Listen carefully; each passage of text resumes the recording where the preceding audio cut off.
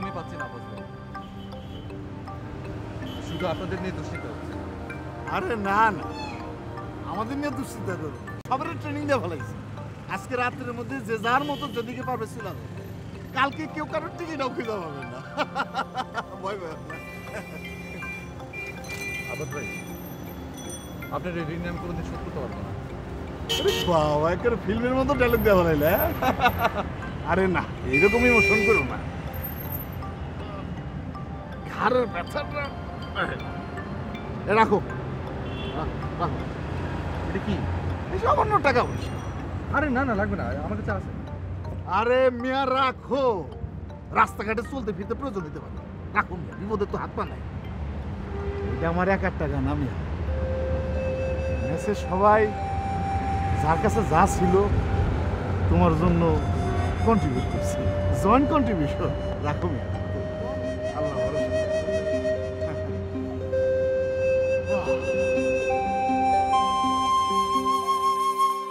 একটা তাই soup clear, chicken wonton, একটা স্প্রিং রোল।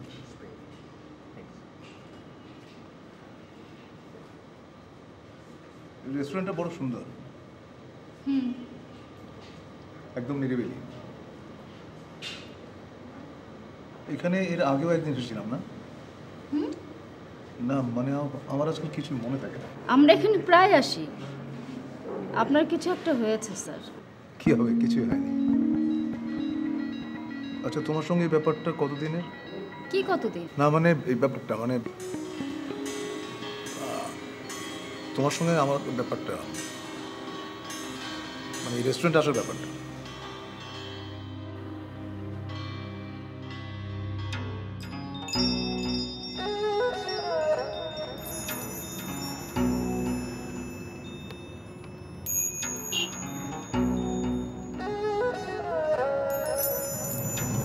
আচ্ছা, আমরা কি ঢাকা পার হয়েছি?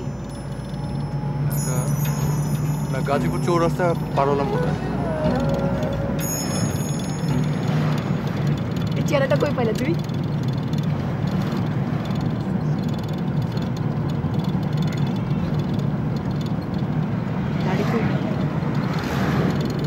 আব্বাস ভাই টানলো। আব্বাস ভাই পরিচিত এক ছেলে আছে, থিয়েটারে কাজ করে, বুঝছো? মেকআপ টেকআপ দিয়ে দাঁড়িয়ে পানি দিলে উঠে যাবে। ভালো মানুষ। কি ব্যাপার, এখানে বাস থামলো কেন?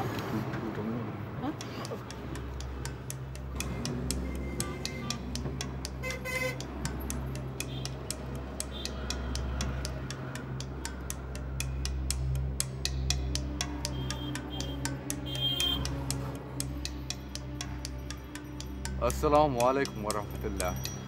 ওয়ালাইকুম আসসালাম। হুজুর কোথায় যাচ্ছেন? কাপাসিয়ায় বড় হুজুরের ওরস মোবারক, সেইখানে যাইতেছি। ও, সাথে কি আপনার বিবি যান? তওবা আস্তাগফিরুল্লাহ, উনি আমার আম্মা যান। দোস্তাকে মাফ করবেন।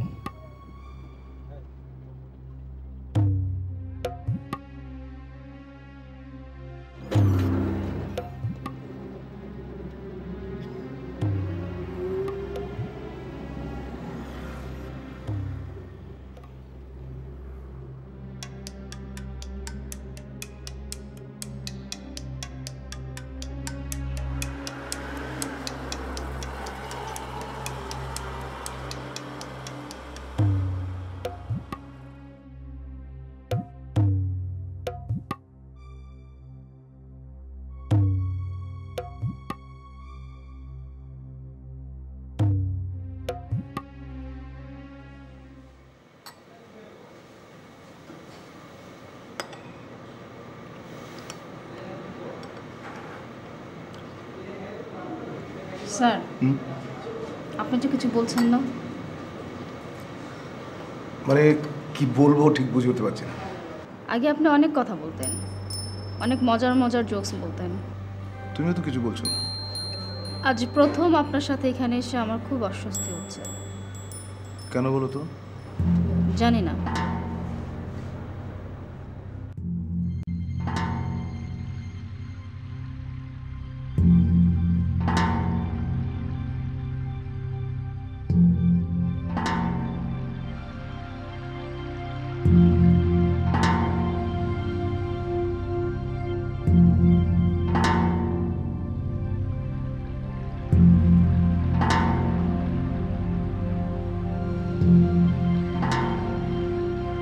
কামাল, হ্যাঁ দোস্ত, আর বলিস না, ওই অফিসটা আর থাকছে না।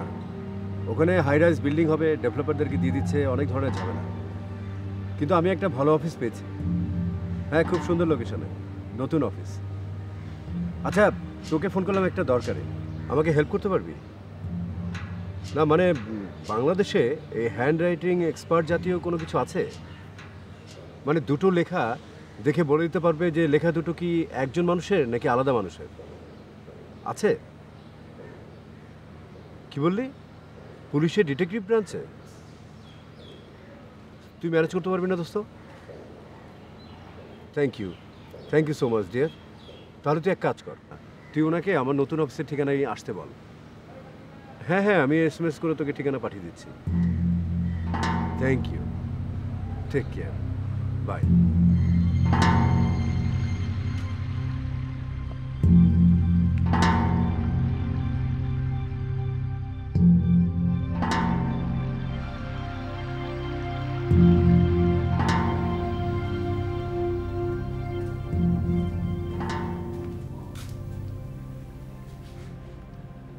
কি হয়েছে? সকাল থেকে একদম খাওয়া দাওয়া বন্ধ। কেন খাওয়া দাওয়া বন্ধ করেছো কেন? তোমার শরীর এমনিতেই অসুস্থ, না খেলে তো আরো খারাপ হবে। খাও, চারটে খেয়ে নাও। কাজল, যাও তো ভাতটা নিয়ে তো। আচ্ছা।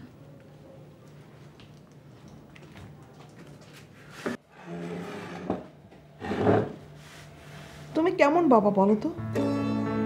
মেয়েটা কোথায় আছে, কেমন আছে কে জানে? তোমার চোখে এক ফোঁটা পানি নেই?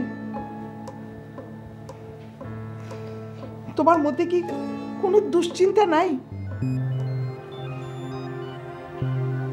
কার জন্য দুশ্চিন্তা করবো? কেন দুশ্চিন্তা করবো? ও আমাদের কথা ভাবে আমরা কেমন আছি? আমি কারোর জন্য দুশ্চিন্তা করবো না। একটা রাস্তার ছেলে, ওই হয়ে গেল ওর জীবনের সব। আমরা কেউ না। দুদিনের পরিচয়, ওই হয়ে গেল ওর জীবনের সব। কেন কেন দুশ্চিন্তা করতে যাব? তুমি আছো তোমার জেদ নিয়ে, থাকো। না, আমি আমার জেদ নিয়ে নেই। আমি স্বাভাবিক আছি এবং তুমিও স্বাভাবিক থাকবে। আমি স্বাভাবিক থাকতে পারবো না। তুমি আমার সুমিকে এনে দাও। এমন ভাবে বলছো যেন সুমি চলে যাওয়ার জন্য আমি দায়ী। তুমি কি মনে করো তুমি দায়ী নও? না, আমি দায়ী না। তুমি জেদ খাটাচ্ছ মেয়ের উপর। তুমি কি ভুলে গেছো সে তোমার মেয়ে?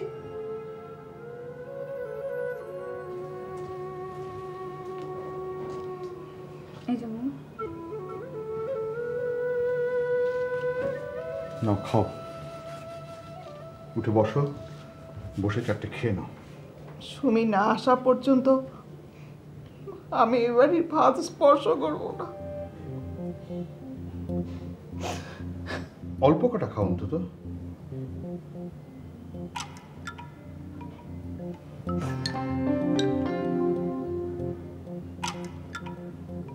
সুমি আসবে, আমাকে 2 দিন সময় দাও। বাংলাদেশে এমন কোনো জায়গা নেই যে ওরা লুকিয়ে থাকতে পারবে। পুলিশের হাত যে কত বড় আমি তো ছেলেটাকে বুঝিয়ে দিতে চাই।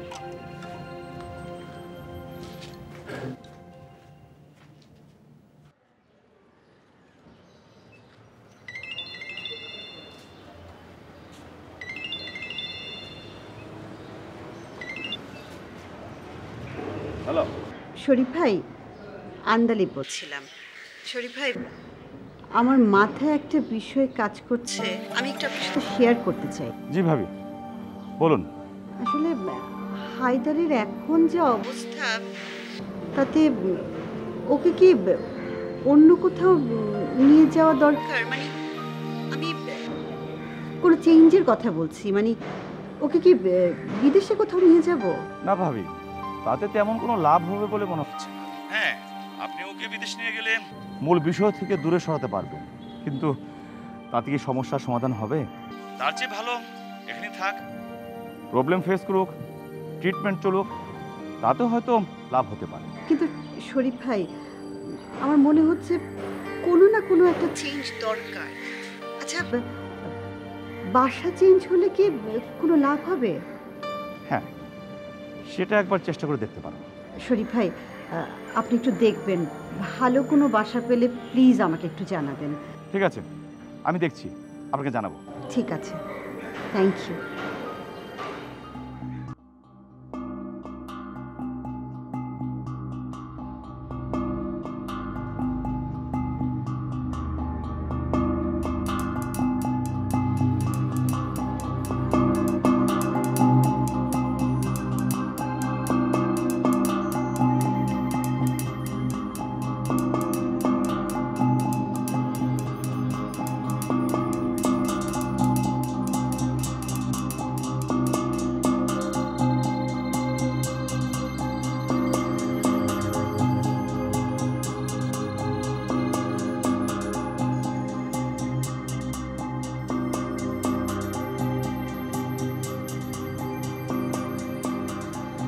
কি বুঝলেন?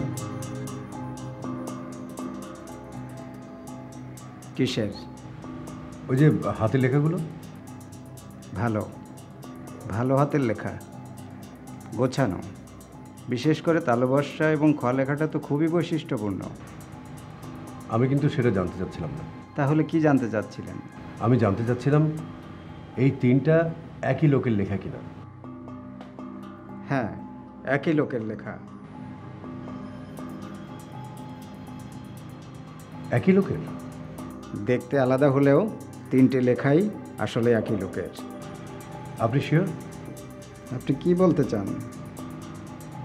না, মানে বলতে চাচ্ছিলাম যে এই লেখাগুলো কিন্তু তিনটা আলাদা লোক লিখেছে। না, এটা একজন লোকের লেখা। দেখুন, আমি 20 বছর ধরে হাতের লেখা বিষয়ে গবেষণা করছি। এটা শুধু আমার পেশা না, এটা আমার প্যাশন। আপনার কাছে যেমন দুটো লোকের চেহারা আলাদা, তেমনি আমার কাছে দুজন লোকের হাতের লেখা। এমনকি আপনি যদি বাম হাত দিয়েও লেখেন, সেটা কিন্তু আমি ধরে ফেলতে পারবো। আমি দুঃখিত, আমি আসলে সেটা বোঝাতে চাইনি। ওকে, ইটস অল রাইট। ইন্দোনেশিয়ার জাভা দ্বীপের সক্রিয় আগ্নেয়গিরি মাইন্ড মেরাপি থেকে যে কোনো মুহূর্তে অগ্নুৎপাত শুরু হতে পারে বলে সতর্ক করে দিয়েছে বিশেষজ্ঞরা। আগ্নেয়গিরির আশপাশের এলাকা থেকে প্রায় 19,000 মানুষকে নিরাপদ আশ্রয়ে সরিয়ে নেওয়া হয়েছে। সরকারি কর্মকর্তারা জানিয়েছেন, আগ্নেয়গিরির ভেতর কম্পন বাড়ছে, জ্বালামুখ থেকে ক্রমাগত ধোঁয়া আর ছাই বেরোচ্ছে। আগ্নেয়গিরির আশপাশে ছড়িয়ে পড়ছে পাথর। এর আগে রোববার সুমাত্রা দ্বীপের পশ্চিম উপকূলের কাছাকাছি 7.5 মাত্রার একটি ভূমিকম্প আঘাত হানে। জারি করা হয় সুনামি সতর্কতা। বুশ ব্লেয়ারের পর এবার জুতো মারা হলো অস্ট্রেলিয়ার সাবেক প্রধানমন্ত্রী জন হাওয়ার্ডকে।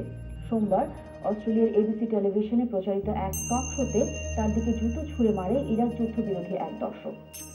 মার্কিন নেতৃত্বাধীন ইরাক যুদ্ধ সমর্থন করে এতে অস্ট্রেলীয় সম্পৃক্ততার পক্ষে সাফাই দেওয়ার সময় হাওয়ার্ডের ওপর এই আক্রমণ চালানো হয়। জুতো ছুঁড়ে সে চিৎকার করে বলে, এটা মৃত ইরাকিদের পক্ষ থেকে দেয়া হলো। সারা দেশের সাথে কুড়িগ্রামের সড়ক যোগাযোগ বিচ্ছিন্ন রয়েছে। সকাল 6টা থেকে অনির্দিষ্টকালের এই ধর্মঘট শুরু হয়ে পরিবহন মালিক সমিতি ও মোটর শ্রমিক ইউনিয়ন। ঢাকা টাঙ্গাইল মহাসড়কে আবারও মর্মান্তিক দুর্ঘটনা। ঢাকা থেকে টাঙ্গাইলগামী সবুজ পরিবহন মির্জাপুর পার হবার পর একটি ট্রাকের সাথে মুখোমুখি সংঘর্ষে ব্যাপকভাবে বিধ্বস্ত হয়েছে। প্রাথমিকভাবে হতাহতের সংখ্যা জানা না গেলেও অনুমান করা হচ্ছে প্রাণহানি সহ অনেক সংখ্যক মানুষ হতাহত হয়েছে। প্রত্যক্ষদর্শীদের মতে দুপুর 12:30টার সময় একটি ট্রাক একটি টেম্পোকে ওভারটেক করতে গিয়ে বাসটিকে আঘাত করে। এতে করে বাসটি দুমড়ে মুচড়ে যায় এবং পাশের খাদে উল্টে পড়ে। আহতদের নিকটস্থ হাসপাতালে ভর্তি করা হয়েছে। বুদুল ভাই, এই যে এরকম হুট করে আপনার ঘরের উপর এসে বললাম, আপনার সমস্যা ফেললাম নাকি? আরে না, সমস্যা কি আছে? না, ওই অন্য কোনো জায়গায় এরকম সেফ মনে হইলো না, বুঝছেন? আর তাছাড়া অন্য কোথাও যাওয়ার জায়গা নাই, 2-3 দিনের বেশি থাকবো না। আর দূর, তুমি এইসব নিয়ে ভাবতেছো কেন? এখানে এইসব নিয়ে কেউ ভাবে না, বুঝছো? তোমার যতদিন খুশি অতদিন থাকো। বুদুল ভাই কি কোথাও যাওয়ার প্ল্যান করতেছেন? আমার তো টিউশনই আছে, সেই পাইক পাড়া যাইতে হবো। তুমি আজকে দুপুরটা একটু কষ্ট করে বাইরে খাই নি, হ্যাঁ? এরপর থেকে তোমার মিল দেবো। আপনি চিন্তাই করেন না, আমি বাইরে খাই না মনে। ঠিক আছে আন্দালি বেরে। হ্যাঁ আর তুমি নামলেই আমাকে বাসার উল্টা সাইডে দেখবে একটা ভালো হোটেল আছে, ওরা খুব ভালো রান্না করে। স্বাগত। হ্যাঁ খাওয়া দাওয়া করে নি।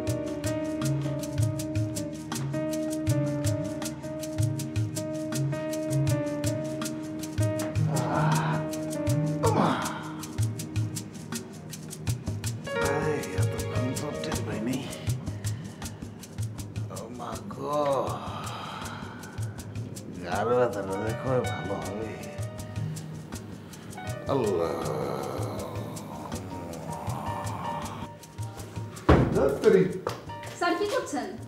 একটা ফাইল খুঁজে পাচ্ছি না, কোথায় যে রেখেছি। মানে নতুন অফিসে কোন ফাইল কোথায় কিছুই বুঝতে পারছি না। খামাখা অফিসটা চেঞ্জ করা হলো, শুধু শুধু ঝামেলা। বোকার মতো কথা বলবো না, ওটা ছিল ভাড়ার অফিস আর এটা হচ্ছে নিজেদের জমিতে নিজেদের অফিস। একদিক থেকে আমার ভালোই হয়েছে, new memory new office. Sir ফাইলটা খুঁজতে কি আমি আপনাকে হেল্প করতে না পারি? না না দরকার নেই, বসুন। বুঝলে প্রিয়া, এই ফরিদ নামে কোনো একটা লোকের সঙ্গে আমার কোথাও না কোথাও ইন্টারাকশন হয়েছিল, আই এম শিওর। স্যার পুরো বিষয়টা আমাকে খুলে বলুন। ফরিদ নামের এই লোকটা আমার কাছে খুব ইম্পর্টেন্ট ফ্যাক্টর। মাঝে মাঝে মনে হয় যে আমি বোধহয় ফরিদ, বা সে হয়তো আমি। মানে ব্যাপারটা আমি কি তোমাকে বোঝাতে পারছি? স্যার হয়তো এই নামে আসলে কেউ নেই। আছে আছে, এইখানে আছে, এই ছোট্ট খুপড়িতে।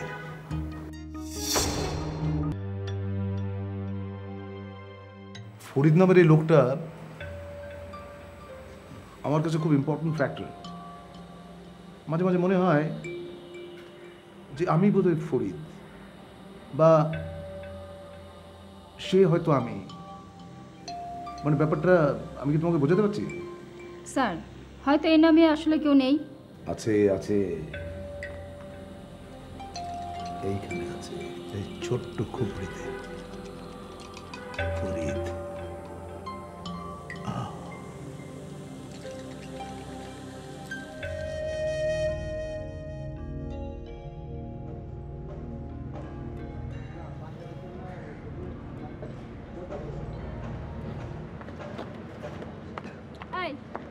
তুমি আমাকে বারবার ফোন দিচ্ছ কেন? তোমার অফিসটা চেঞ্জ হয়েছে, একবার জানাইছো আমাকে? জানাই নাই, জানাতাম। আশ্চর্য, তুমি কখন অফিসে যাচ্ছ কখন অফিস থেকে আসছো সব খবরগুলো আমি পেতাম। তোমার অফিসটা জলজন্ত চেঞ্জ হয়ে গেল, আমি খবরটা পাইনি। তুমি আমার এই অফিসের ঠিকানা কিভাবে পেলে? পাইছি তো। তুমি কি ভাবো বলো তো? তুমি কি ভাবো তুমি কোথায় যাও না যাও, কি করো না করো, এই খবরগুলো আমি পাই না? আমি জানি না। তুমি কি আমার পিছু নিয়েছো? হ্যাঁ আমি তোমার পিছু নিয়েছি, এবং 100 বার নেবো 1000 বার নেবো, আমি নিব না, কে নেবে? আচ্ছা শোনো, তুমি যাই করো কিন্তু আমার অফিসের সামনে থাকবে না। যাই করো, করছো তুমি। তুমি কি ভাবো বলো তো, যে তুমি একটা জিনিস শুরু করবা আর শেষ না করেই চলে যাবা? শুরু যেহেতু করছো, এটা তোমাকে শেষ করে যেতে হবে, তুমি আমাকে এইভাবে ঝুলায় রাখতে পারো না। আচ্ছা তোমার যা ইচ্ছা তাই তুমি করো, আমি গেলাম।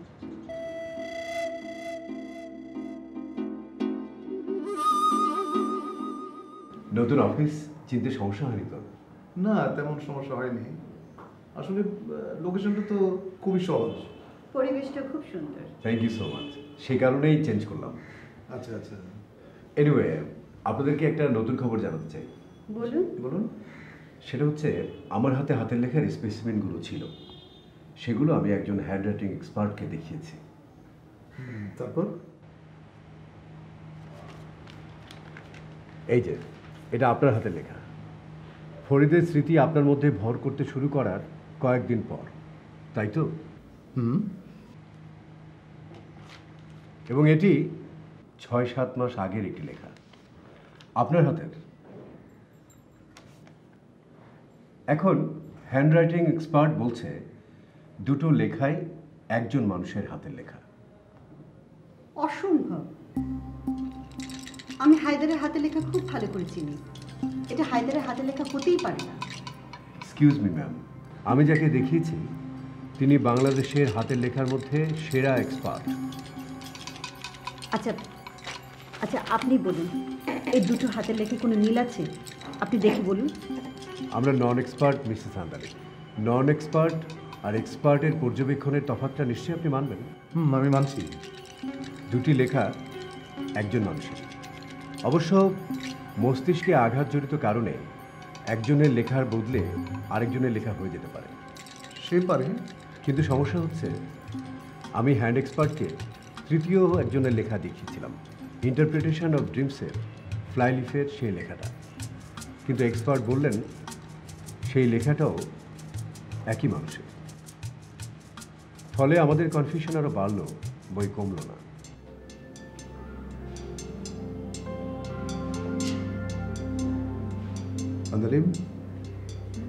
আন্দলিম, এনি প্রবলেম, কোনো সমস্যা? না না না, অলরাইট, আমি ঠিক আছি, ঠিক আছে। তরকারি কি আছে দাও।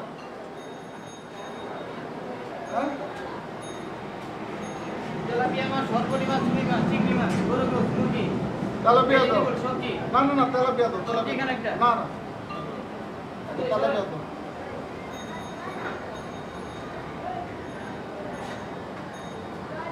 এই যে তেলাপিয়া মাছ, লাল শাক, বেগুন ভর্তা, পিন্টারমেন্ট দেব? দাও। সালাদ দিলা না? হ্যাঁ, অবশ্যই দিচ্ছি।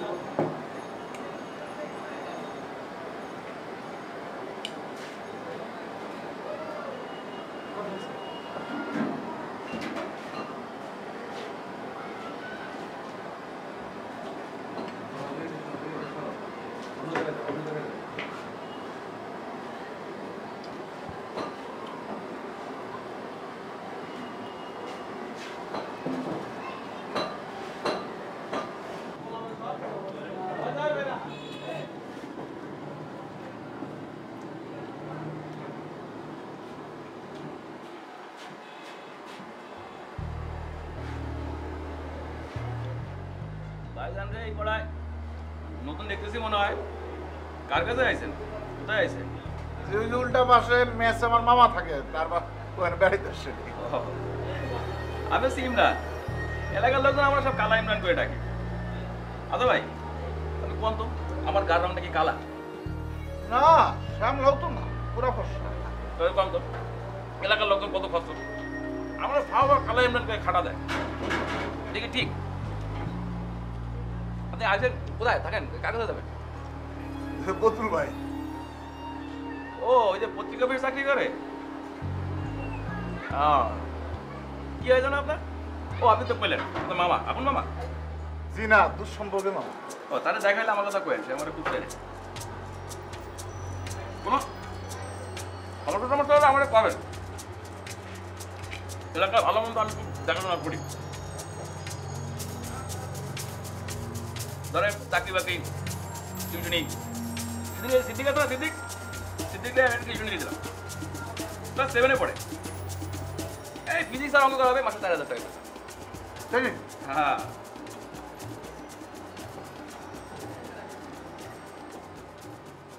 আমি একটু বেশি কথা বলতেছি না? না, ওই কথাই তো বলবেন না। না, বলতেছি, আপনি ভদ্রতা বলে না বলতেছেন। খান খান, হ্যাঁ হ্যাঁ, আরে খান, ভালো করে খান।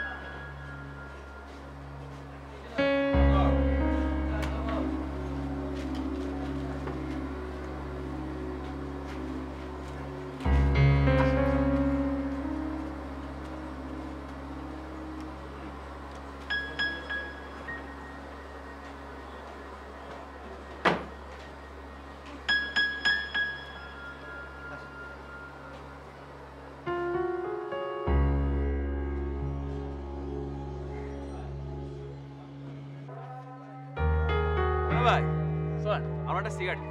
জি, আমি সিগারেট খাই না। আরে এক দুই টান দিলে কিছু হবে না, চল। না ভাই, ওই আমার অ্যাজমা হওয়ার পর থেকে সিগারেট খাওয়া একেবারে ছেড়ে দিচ্ছি। আগে খাইতাম। চল না, একটা পান খা, চল।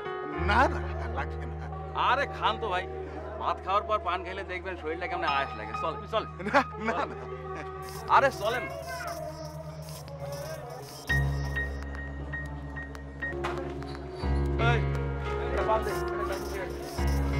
সম্রাট একটু বেশি দিন।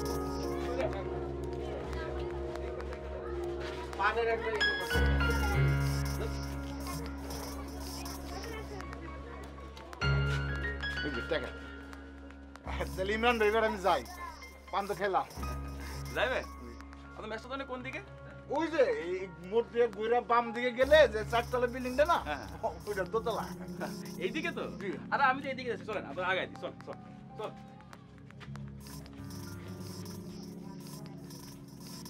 এই যে ইমরান ভাই, এইটা আমার মামার মেয়ে। তাহলে এবার আসি ইমরান ভাই। জি, আসসালামু আলাইকুম। যাবে? একটু দেরি করে গেলে হয় না? দেরি করে গেলে কি মামা দুশ্চিন্তা করবে? দেরি করো কেন? এই আমার সাথে একটু হাঁটলেন, আপনারা এক জায়গায় আমি নিয়ে যাবো, আপনার সময়টা ভালোই কাটবে। কোথায়? DB office. ডিবি অফিসে কেন? এই কটা প্রশ্ন করব, আপনি জবাব দেবেন, বেশি সময় লাগবে না। চলেন।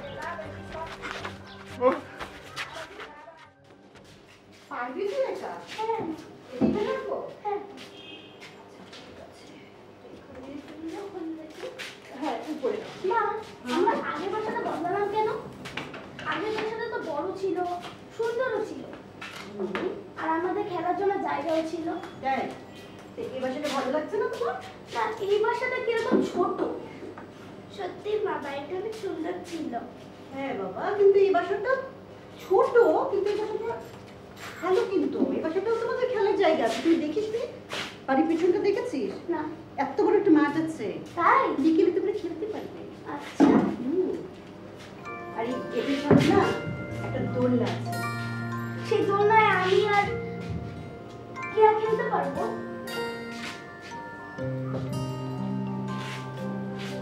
ভালো লাগছে এখানে? হ্যাঁ।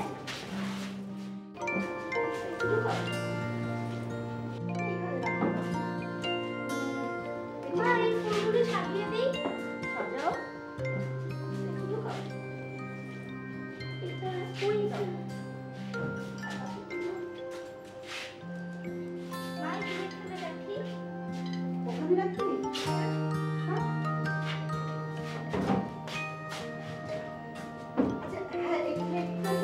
এই প্লেটটাকে উপরে দে, এই হাতিগুলোকে নিচে দে।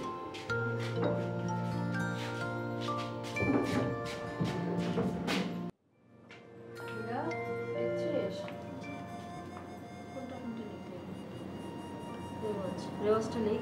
আচ্ছা। তারপরে অনুপ্রেরণা, জীবনগাথা এগুলো লিখো। হ্যাঁ, এগুলো একটু উঠে নিচ্ছে।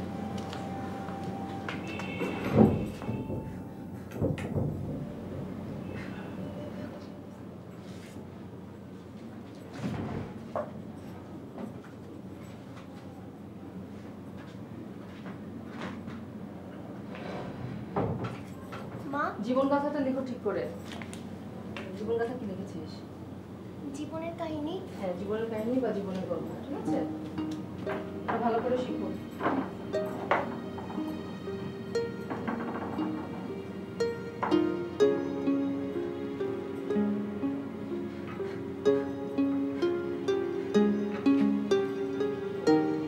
আচ্ছা মা, বাবা কি বেঁচে নেই? লীরা,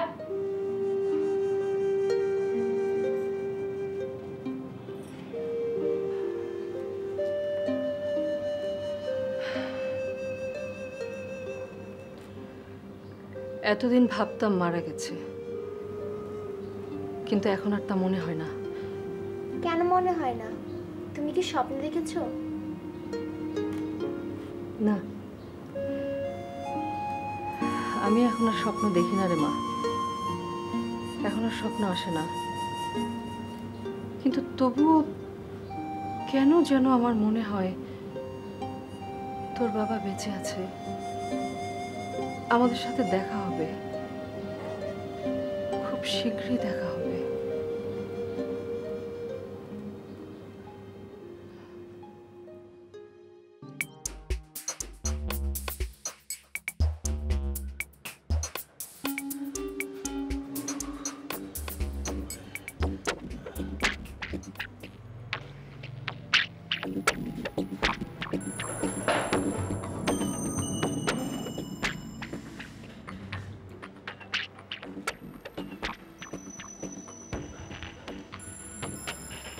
তাহলে আব্বাস তুমি বলবে না তোমার বন্ধু কায়সার কোথায়?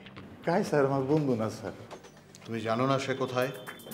জি না স্যার, কায়সার কারো না জানে মেস থেকে চলে গেছে। ওকে, বিশ্বাস করলাম। তাহলে বলো তো তোমরা কেন মেস থেকে পালিয়েছিলে? ভয় স্যার, ভয়। ভয়? কিসে ভয়? স্যার পুলিশের ভয় স্যার। কেন ভয় কেন?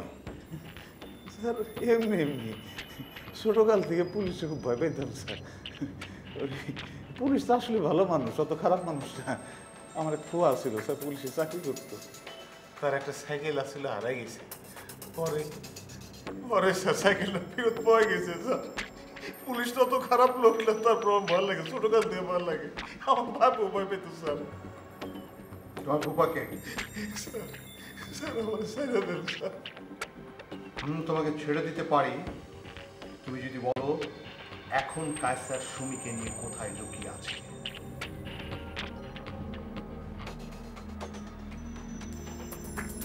দেখো আব্বাস, আমরা এখনো তোমার সাথে খুব ভালো ব্যবহার করছি। ইমরান হয়তো তোমাকে 2-4টা টপ মেরেছে, সেটা কোনো বিষয় না। কিন্তু তুমি যদি সিদ্ধান্ত নাও তুমি তোমার সব কথা পেটের মধ্যে লুকিয়ে রাখবে, জানো তো পেট থেকে কিভাবে কথা বের করতে হয়? এ ব্যাপারে আমাদের সবার বিশেষজ্ঞ ট্রেনিং আছে। আমার লোকজন সবাই এ ব্যাপারে এক্সপার্ট। আমি কিচ্ছু জানি না স্যার, বিশ্বাস করেন আমি কিচ্ছু জানি না স্যার।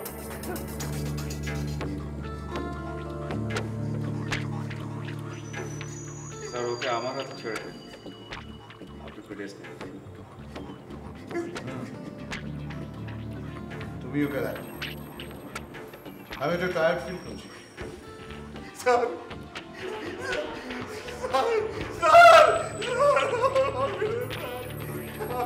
স্যার কিচ্ছু জানি না।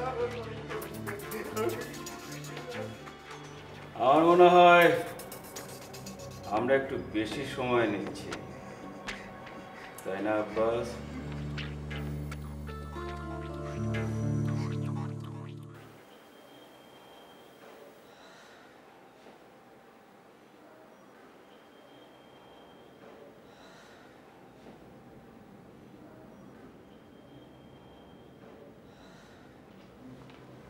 স্যার স্যার হ্যাঁ বিথি বলো। স্যার ওই রোগী জ্ঞান ফিরেছে। কোন রোগী? নতুন রোগী গতকাল ভর্তি হয়েছে? জি স্যার। তার স্পাইনে কোনো ফ্র্যাকচার হয়নি। আই থিঙ্ক পেশেন্টের বড় ধরনের কিছু হয়নি। চলো তো দেখি।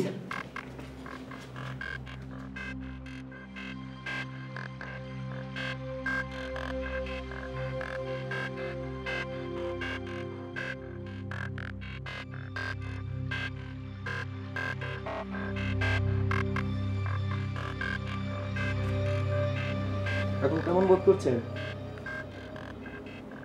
এখন কেমন বোধ করছেন? শুনছেন? আমি কোথায়? আপনি এখন হাসপাতালে। গত 2 দিন ধরে আপনি অজ্ঞান ছিলেন, এখন জ্ঞান ফিরেছে।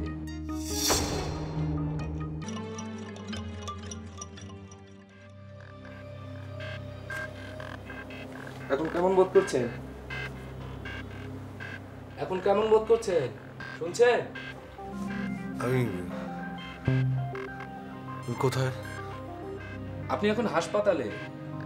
গত 2 দিন ধরে আপনি অজ্ঞান ছিলেন, এখন জ্ঞান ফিরেছে।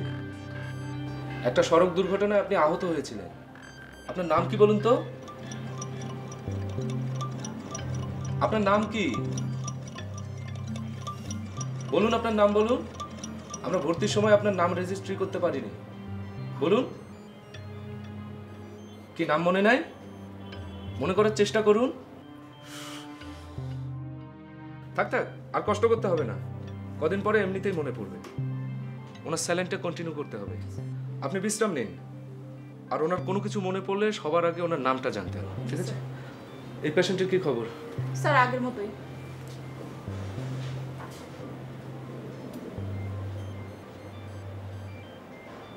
স্যার স্যার ওনার জ্ঞান কি ফিরবে না? জানি না, কোনোদিনও শুনি নাই এত দীর্ঘ সময় ধরে কোমা। এটাকে ঠিক কোমাও বলা যায় না, বলতে পারো উনি ঘুমাচ্ছেন। উনি দীর্ঘ সময় ধরে ঘুমাচ্ছেন, 3.5 বছর। আচ্ছা স্যার, আমরা তো ওনাকে আইসিইউ থেকে সাধারণ বেডেও নিতে পারি না, কারণ ওনার প্রেশার এবং হার্টবিট এত দ্রুত ওঠানামা করে যে ওনাকে ইন্টেনসিভ কেয়ার নিতে হয়। ঠিকই বলেছেন স্যার। পেশেন্ট 37-এর পালস পরশ খুব ওঠানামা করছিল। কি নাম বললে? 37? জি স্যার, আমি নামটা দিয়েছি। একজন মানুষ নামহীন থাকে সেটা কেমন? ভালোই হয়েছে, কেবিনের নামে নাম 37। এই যে মিস্টার 37, আপনি ঘুমান, ইচ্ছে করলে আপনি স্বপ্নও দেখতে পারেন। আমরা ভেবেছিলাম এবার একজন সঙ্গী পেতে যাচ্ছেন, কিন্তু তার হলো না, ওনার জ্ঞান ফিরেছে। চলো মিথি। 3 নম্বর বেডের খবর কি? স্যার ব্লিডিং হচ্ছে এখনো ব্লিডিং হচ্ছে?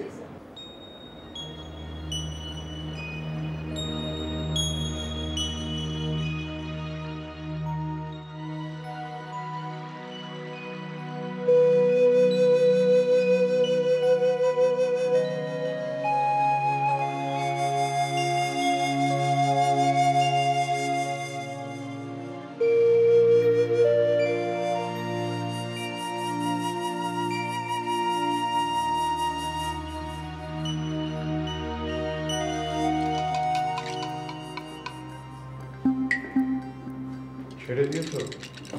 জি স্যার, খুব নার্ভাস হয়ে পড়েছিল, রাখলে রিস্ক হতো। কিছু স্বীকার করবে? না স্যার। ঠিক আছে, আমার মনে হচ্ছে ওরা ঢাকার বাইরে কোথাও লুকিয়ে আছে। স্যার, আমরা সকল থানায় ছবি ও তথ্য পাঠিয়ে দিয়েছি, আর পেট্রোল পুলিশকে অভিহিত করা হয়েছে। আশা করছি স্যার 2-1 দিনের মধ্যে আমরা একটা ভালো ফিডব্যাক পেয়ে যাব। গুড। আমি আসলে কোনো কিছুতে কনসেন্ট্রেট করতে পারছি না ইমরান। তুমি ব্যাপারটা দেখো, একটু সিরিয়াসলি দেখো। স্যার আপনি কোনো চিন্তা করবেন না, আমি দেখছি। স্যার আমি একটা কথা বলতে চাই। বলো। 2 দিন আগে ঢাকা টাঙ্গাইল মহাসড়কে একটি বাস অ্যাক্সিডেন্ট করে। এই বাসটির নাম্বার ঢাকা মেট্রো চ 4752। ওখানে 6 জন মারা যায়, তাদের মধ্যে থেকে 5 জন হচ্ছে পুরুষ, 1 জন মেয়ে। স্থানীয় মর্গ থেকে 5 জনের লাশ নিয়ে গেছে, কিন্তু একটি লাশের পরিচয় এখনো পাওয়া যায়নি। ছেলে না মেয়ে? মেয়ে স্যার। বেওয়ারিশ লাশ হিসেবে কয়েকদিন স্যার মর্গে পড়েছিল, তারপরে আঞ্জুমান মফিদুল সেটাকে দাফন করে দিয়েছে। এসব কথা তুমি আমায় বলছো কেন? স্যার এই লাশের বর্ণনার সঙ্গে সুমির বেশ মিল পাওয়া যায়। বেশ মিল। তার মানে তুমি বলতে চাইছো? না, আমি কিছু বলতে চাই না স্যার, মানে আমি শুধু সম্ভাবনার কথা বলছি। আমি স্যার আঞ্জুমান মফিদুলে গিয়েছিলাম, যারা লাশটি দাফন করেছে তাদেরকে সুমির ছবিটা দেখিয়েছিলাম। ওরা বলল লাশের সঙ্গে ছবির বেশ মিল পাওয়া যায়।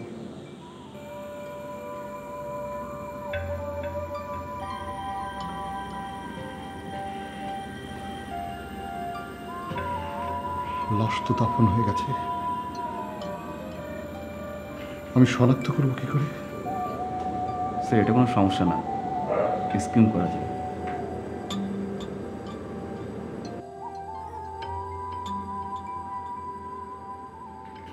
আচ্ছা, রেস্টুরেন্টে তোমার কেমন লাগে? ভালো, খুব ভালো। এদের পরিবেশটা খুব ঠিকঠাক। আচ্ছা, আমি কি তোমাকে কোনো প্রতিশ্রুতি দিয়েছিলাম? ঠিক বুঝলাম না স্যার। না, মানে ইদানিং একটা সমস্যা হচ্ছে আমার, ওই অনেক জিনিসই মনে করতে পারছি না, তাই একটু ঝালাই করে নিচ্ছি আর কি। স্যার কিসের প্রতিশ্রুতির কথা বলছিলেন? মানে ধরো না, তাই আচ্ছা আমরা আরেকটা রেস্টুরেন্টে যেতাম না? হ্যাঁ, অটাম রেন 2বার কি 3বার গিয়েছি। তোমার কি মনে হয় আমাদের এই এই ব্যাপারটা অফিসে কেউ জানে? কোন ব্যাপারটা স্যার? এই যে আমরা প্রায় লাঞ্চ করে বাইরে আসি। তা তো জানি না স্যার, জানতে পারে। তোমাকে কেউ কিছু বলেছে? বলেনি তো, কে বলবে?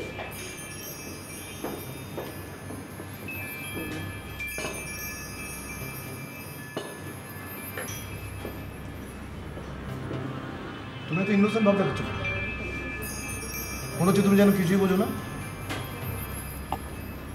এই যে অফিসের বস হয়ে তার সেক্রেটারির সাথে প্রায়ই লাঞ্চে বাইরে আসে, এটিকে তোমার কাছে খুব স্বাভাবিক ঘটনা মনে হয়? হ্যাঁ, সব বসরা কি তাই করে? আমি আপনার কথা কিছুই বুঝতে পারছি না স্যার। তুমি তুমি সব বুঝো না বোঝার মানুষ, তুমি অত্যন্ত শ্রুড একটা মেয়ে।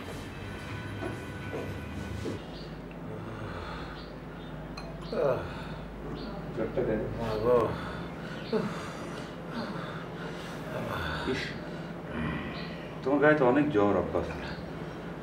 আচ্ছা, ওরা কি তোমাকে অনেক টর্চার করছে? অতুল ভাই অনেক মারছে, ভাষায় বুঝায় বলা যাবে না। কিন্তু তোমার গায়ে কিন্তু কোনো টর্চারের চিহ্ন নেই। বদুল ভাই মায়ের উপর আলাদা কোর্স করা থাকে, মায়ের হবে কিন্তু চিহ্ন থাকবে না। দেখেন না কেমন জ্বর এসে পড়ছে। আচ্ছা, তুমি কি কিছু স্বীকার করছো? না, কিছু স্বীকার যাই নাই। তুমি স্বীকার করলেই পারতা। হ্যাঁ, তা পারতাম। আমারও তো তাই ধারণা ছিল যে আমি স্বীকার করবো। বিতু প্রকৃতির লোক, দুইটা সফটওয়্যার মারলে সব স্বীকার করবো। কিন্তু হঠাৎ করে কেমন যেন একটা জিদ চেপে গেল। কাইসার আমার ছোট ভাই, যতই বিপদে পড়ি মায়ের কথা খাই, স্বীকার করুন না। ইস, তোর কি অবস্থা তোমার? বুঝল ভাই, আমি তো নিজের নিয়ে কোনো চিন্তা করি না, এখন যত দুশ্চিন্তা সব ওই কাইসারে নিয়ে। কেন? ওই অগজা ভাব বুঝলাম, অগহাত থেকে কাইসার বেশি দিন দূরে থাকতে পারবো না, ধরা পড়ে যাবে। আচ্ছা, তুমি ওদের কোনো খোঁজ নিতে পারবো না? কোনোভাবে কোনো খোঁজ? ওইটাই তো দুশ্চিন্তার বিষয় বুঝল ভাই। এই যে দিলদুয়ার আমার ফুয়ার বাড়ি ফোন দিয়েছিলাম আপনি আসার আগে। ফুয়া কইল যে কাছারে এখনো যায় পৌঁছার নাই, আজ 2.5 দিন হয়ে গেল, ঠিকানা মতো তো যাওয়ার কথা সব শিখাই দিছি। আচ্ছা, এছাড়া কোথাও কি যাওয়ার জায়গা আছে যেখানে ওরা যাইতে পারে দুজনে? না রে ভাই, ওর তো ওই আত্মীয় স্বজন বলতে এক মামা বাড়ি চাঁদপুর, ওরা তো সে যায় না। আর আমি তো নিজে ওই টাঙ্গাইলের বাসে উঠে দিছি, আর কই যাব? আচ্ছা আব্বাস, আব্বাস তোমার কি মনে আছে যে ওটা কোন কোন কোম্পানির বাস ছিল? হ্যাঁ, তা মনে আছে। ওই যে সবুজ পরিবহন। সবুজ পরিবহন? হ্যাঁ। আচ্ছা দাঁড়াও,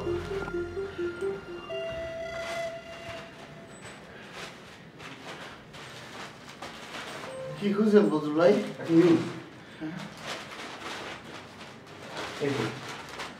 সড়ক দুর্ঘটনা,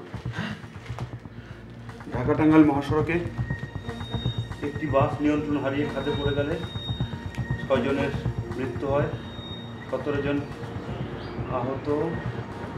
বাসটি ঢাকা থেকে টাঙ্গাইলের দিকে যাচ্ছিল। এরপর পত্রিকাটা কবে কার? এটা বুধবার। বাসের নাম দেয় নাই? পরিবহনের নাম সবুজ পরিবহন। হ্যাঁ, তার মানে তো দুর্ঘটনা ঘটছে মঙ্গলবার দিন। বুঝল ভাই, স্যার তো মঙ্গলবার দিনে রওনা হয়েছিল। বুঝল ভাই, দেখেন তো নিহত নামের কোনো তালিকা দিছে কিনা? এখানে বলতেছে নিহতদের মধ্যে 5 জন পুরুষ, 1 জন মহিলা। কই 5 জন পুরুষের মধ্যে কাইসারের নাম নাই, আর মেয়েটার পরিচয় পাওয়া যায়নি। গায়ে একটা বোরখা ছিল। বুঝল ভাই, দেখেন তো আহত কি অবস্থা, কিছু লিখছে কিনা? 17 জন আহত হয়েছে, এদেরকে স্থানীয় হাসপাতালে চিকিৎসা দেওয়া হয়েছে। 3 জনের অবস্থা গুরুতর ছিল, তাদেরকে বিশেষভাবে চিকিৎসার জন্য উন্নত হাসপাতালে স্থানান্তরিত করা হবে। বুঝল ভাই, আমার মনে ওরা খুব বিপদ আছে। বুঝল ভাই, চলেন চলেন চলে চলে আব্বা আব্বা তুমি অসুস্থ তুমি বসো তুমি বসো বসো তুমি বসো যাবো আমরা তুমি বসো আমরা না গেলে ওকে খুঁজে বাই করবো কেন চলো যাবো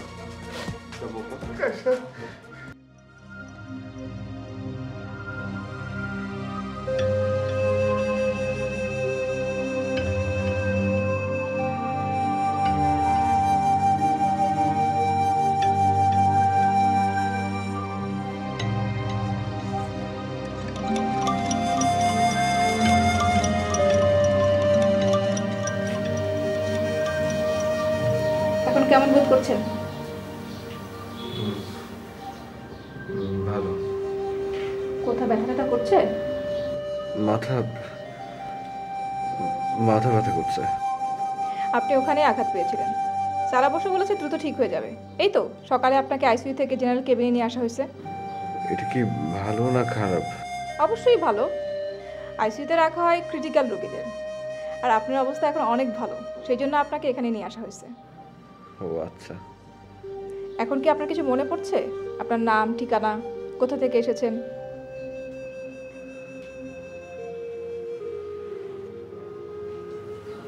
না না, কিছু মনে পড়ছে না।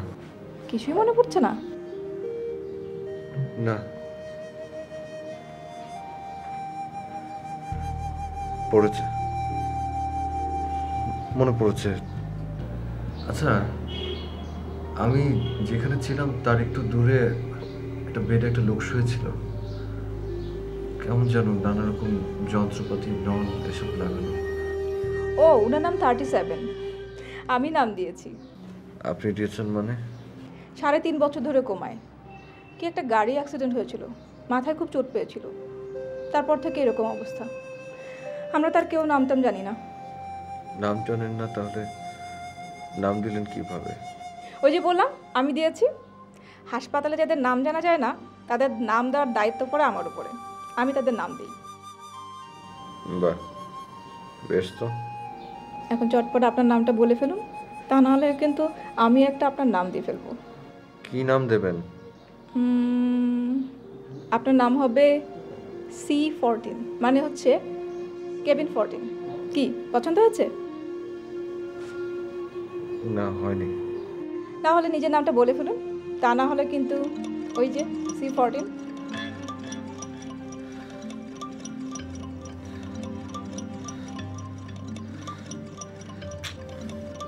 সমস্যা তো ওখানে। আমার কিছুই মনে পড়ছে না।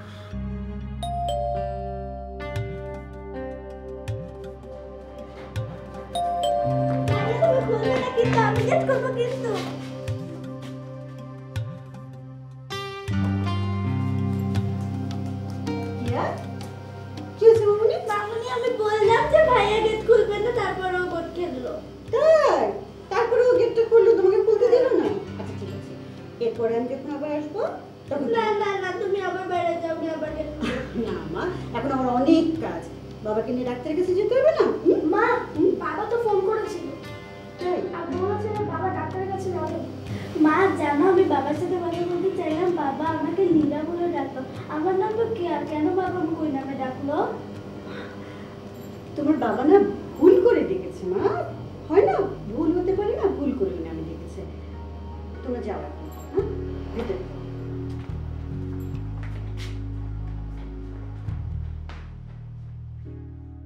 9 নম্বর বেডের কি খবর? স্যার, ওরা তো রিলিজ যাচ্ছে। হ্যাঁ, তুমি কাউকে একটা রিপোর্ট লিখে ছেড়ে দিও। আমি স্যারের সাথে কথা বলেছি। জি স্যার। আর ওই পেশেন্টের স্মৃতি ফিরেছে? না স্যার। এই তো আরেক সমস্যা। এমনিতেই তোমার 37 এর পেশেন্টকে নিয়ে খুব বিপদে আছি, তার উপর যে লোক তার খোঁজ খবর রাখতো তারও তো কোনো পাত্তা নেই। স্যার, আপনি তাকে একটা ফোন করুন না।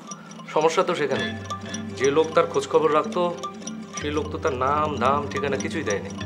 কেমন গোপনে থেকে চিকিৎসার খরচ জোগাতো, খোঁজ খবর রাখতো।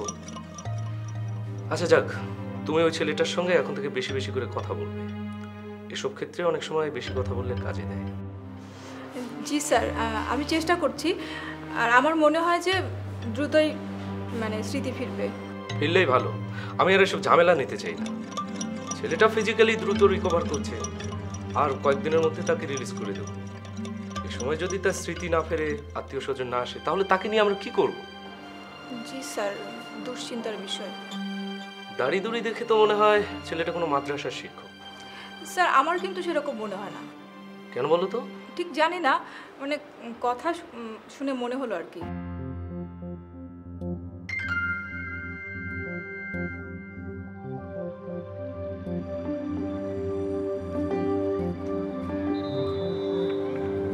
স্যার বাসায় চলুন। স্যার বাসায় চলুন, ঠান্ডা পড়ছে। স্যার আপনি কি নিশ্চিত যে ওটা সুমির লাশ?